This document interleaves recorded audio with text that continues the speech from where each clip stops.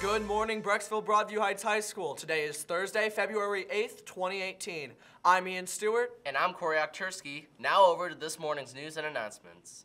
BBHHS is participating in an idea pitch competition. If you have a business idea, enter Teen Pitch Tank to win CSU scholarships, a year's supply of Coca-Cola and cash prizes. You don't have to actually start the business, just pitch the idea. The deadline is February 19th, and there will be a pitch workshop on Monday, February 12th, after school in room 38. Look for hashtag Teen Pitch Tank for more info, or ask your business teachers or Fra Barabbas.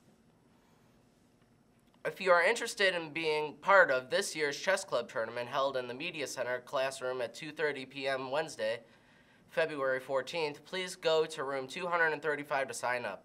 Space is limited, so sign up fast. Now over to Ian. Thanks, Corey.